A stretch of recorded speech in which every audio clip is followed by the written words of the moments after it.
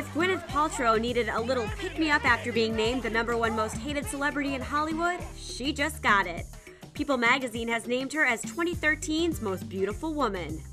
But the humble actress says at home she's more mom to kids Apple and Moses than beauty queen. Around the house, I'm in jeans and a t-shirt.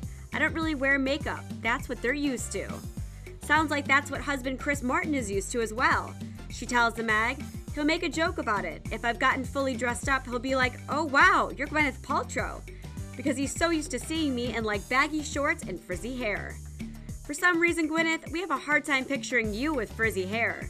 And when it comes to her youthful appearance, the Oscar winner credits the Tracy Anderson method, saying, it makes me look younger and feel strong. When I first started, I thought, I'll never be good at this. This is a nightmare. But now it's like brushing my teeth. I just do it. From the most hated to the most beautiful, we definitely like the sound of that one much better.